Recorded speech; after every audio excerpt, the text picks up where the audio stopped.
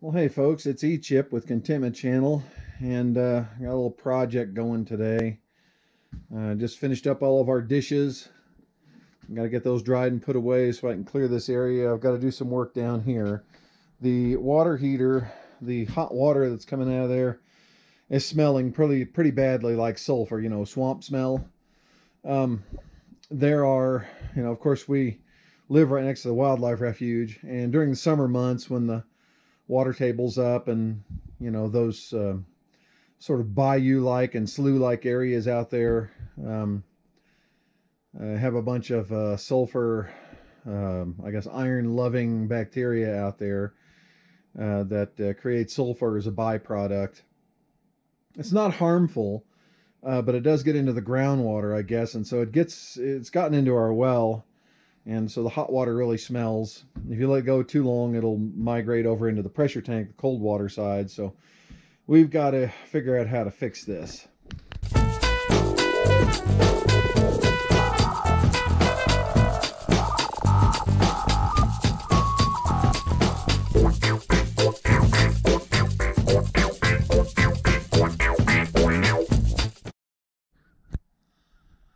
So this is our property line here, but looking right over the fence, our property borders a wildlife refuge, as many of you know who watch our channel. And down there in that wildlife refuge, back where that small tree line is back there, is the river. But as you can see, there are also some areas of water, standing water, and these are old, extinct courses of the river that have cut through this delta valley, whatever you want to call it. And seasonally, they pool up with water after snow melt. And so that's why this is a wildlife refuge. It attracts all kinds of birds, geese and terns and cranes and all kinds of critters. But it also, because you get a lot of standing water, it creates some and we don't smell it very much, just on certain warm days when it's still in the summer. A little bit of swamp gas. That's sulfur dioxide, I think, that's produced by iron-eating bacteria that are in the soil and water. And that water level there is roughly equal to our well water static level. We also have some of those critters that I guess set up in our well.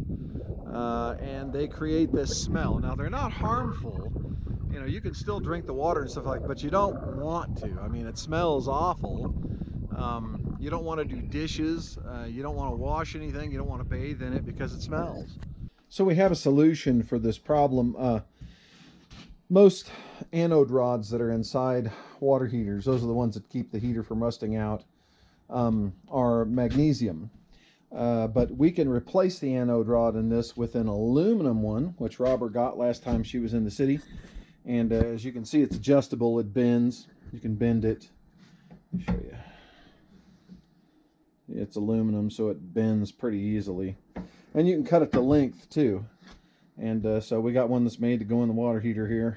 And we'll just we'll drain the pressure tank over there. We'll drain that pressure tank, we'll drain the water heater, and then we will, pull the water heater out a little bit, replace the anode rod, put it back in, and then just to get rid of some of the bacteria that are probably already in the well water, I'll go ahead and dump a little bleach down in the well, let it sit. We'll let it circulate through this system as well for a little while, and clean out those critters. But aluminum anode rods are good at preventing this issue, so hopefully after we get this in, we should have no problems. Okay, all right, so the first order of business is to turn off the well pressure. We don't want it pumping water to the system. And I'll unplug the water heater. And then of course the next thing to do would be to unplug the water heater. Take away that power. We have a solar powered water heater. Yes, it's electric. We live off grid and have an electric water heater. We're careful about how much energy it takes from our batteries and things like that. So we're very careful to heat water only when the sun's doing really well and we're producing a lot of extra energy and things like that.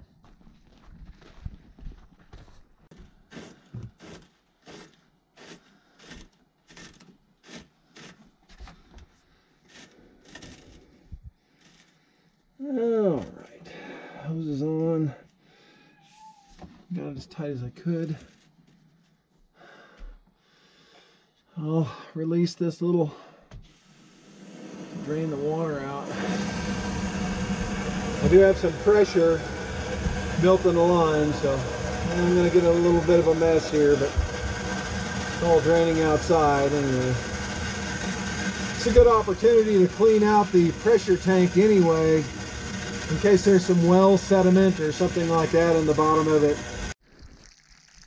It's a good idea to drain your water heater and pressure tank if you have a well pretty regularly. I mean, a lot of sediment, even tiny stones can get caught in the system, in the tank.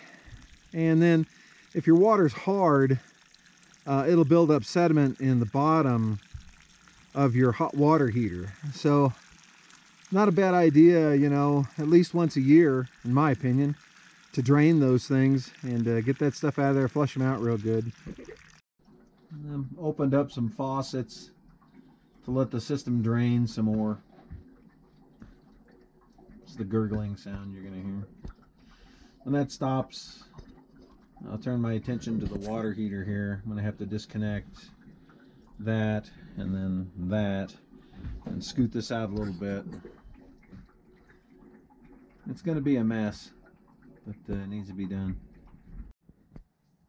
And the shower system's continuing to drain very slowly.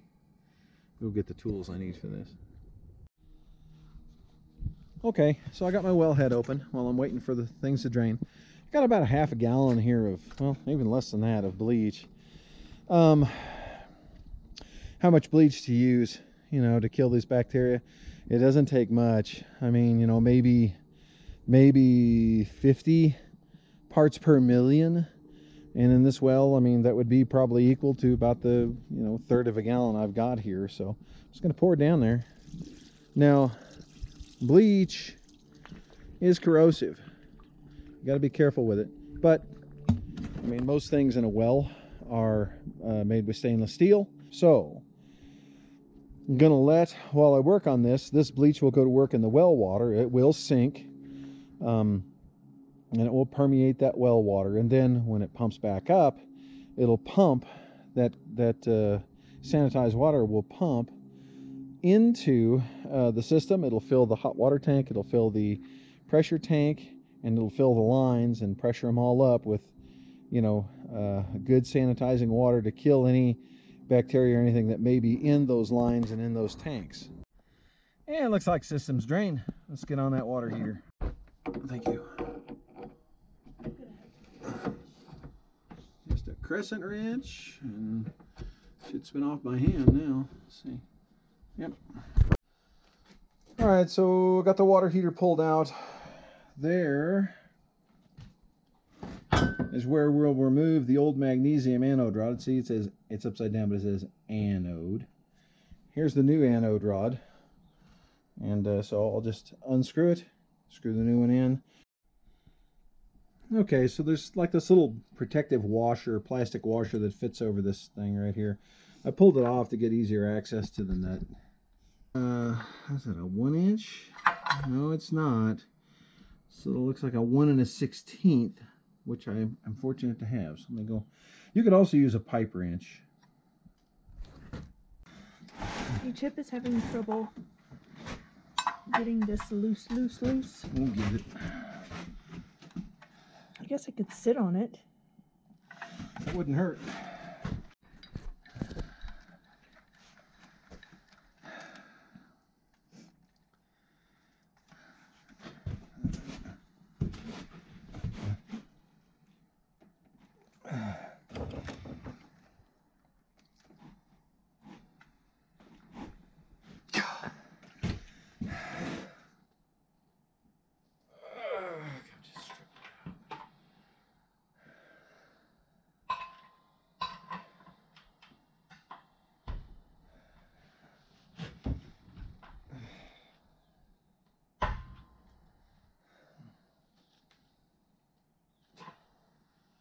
stripping it out. Well, good night. After trying and trying and trying to get this thing off, it's just stripping out. I cannot get it off, not even with a pipe wrench cramp down. And you know, part of the problem is the thing wants to spin while you're trying to do it. I laid it on the floor, tried to put our weight on it, everything. It just won't do it. But it's okay. I mean, I have other holes here that I can put this in, and I can leave the old anode rod in. It's not hurting anything. So here's the new anode rod, which is adjustable. I can bend it. The question I have is whether I'll be able to thread it once I get it in. I don't know if I will. I might hit things inside like the other anode rod, that kind of stuff. So I may have to cut it. But yeah, I can have two anode rods in here, and since one of them's aluminum, hopefully it'll take care of this smelly water problem. Okay, so what exactly is an anode rod, and why is it important? This is a section of the anode rod that I just broke off because it's too long. But it's basically, in this case, it's a piece of aluminum that has a piece of stainless steel wire running down the middle of it. Stainless steel is not corrosive, okay? But the aluminum is.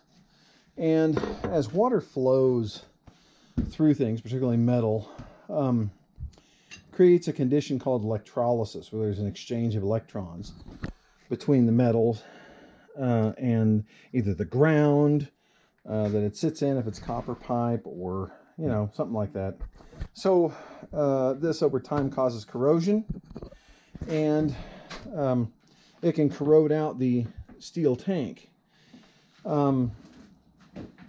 So designers have, you know, and engineers have tried to fix this by inserting a rod into the tank that can corrode instead of the tank itself. So the exchange of electrons occurs more readily on this rod, whether it be magnesium or aluminum, than it would on the sides and edges of the tank. And so that's why these are here. They're meant to be removed, sacrificed. You know, you'll see, if I could get this one out of here, you would see some corrosion on it, where the magnesium rod would have begun to corrode. Unfortunately, I can't get it out. So, as I said, I'm installing this one in here instead. That is, if I didn't leave it too long. Maybe I've still left it too long. Huh. Maybe I have. Maybe I need to cut some more off. But so this will corrode first, and in this case, these bacteria do not like the aluminum, and so I guess it kills them, prevents them, keeps them from setting up shop in the tank, because these hydrogen sulfide producing bacteria like iron, and they don't like aluminum. So anyway, I think I need to cut a little bit more of this off so it'll screw down in there properly. Let's get this done. All right, water heater's hooked up again. I've got a hose hooked to the drain hose bib back there, drain cock, whatever you call it. I made sure that this drain cock hose bib is closed, so that when I pressure it up, water doesn't come pouring out. The only place that water should be coming out is through that hose and outdoors. So let's pressure it up. All right, let's turn it back on.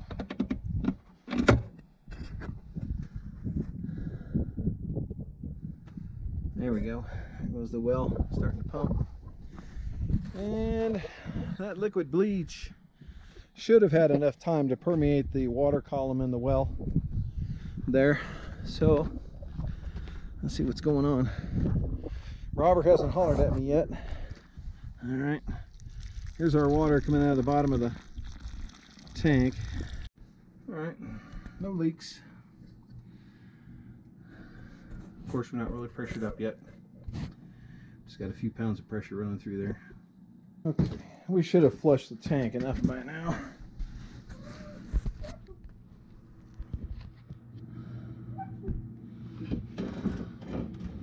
I'll go ahead and close that so we can pressure up.